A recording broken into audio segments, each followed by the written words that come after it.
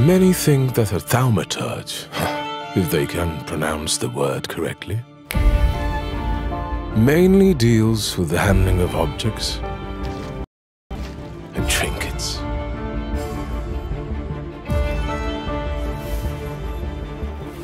I prefer to call those objects the carriers of secrets.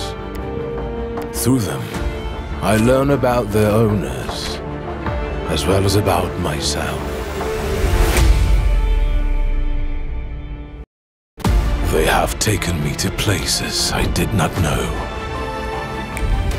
and put me face to face with people I never wanted to meet.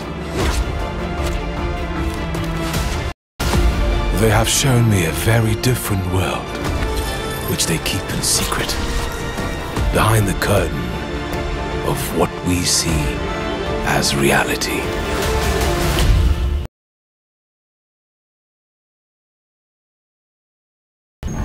Differently.